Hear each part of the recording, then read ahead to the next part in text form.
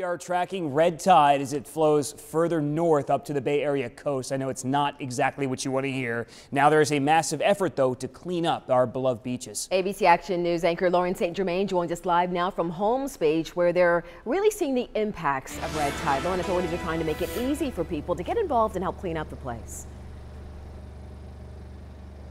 Yeah, James and Dia, we're seeing devastating images out here. So authorities are really trying to make it easy. They're putting out trash cans just like this. They say red tide debris on them. This is where they want you to put all of the red tide waste. And guys, right now our beaches just really need our help. Yesterday was the first big cleanup. You're seeing some of that video right now. Close to 20 people came and just got the fish off the beach. The city will give you gloves, a mask, a trash grabber if you want to come help. Now, the most recent map from the FWC does not include Manatee County, but we know that the red tide is now here. We do expect the FWC to update us on how far north they're tracking red tide into the Bay Area at some point this afternoon.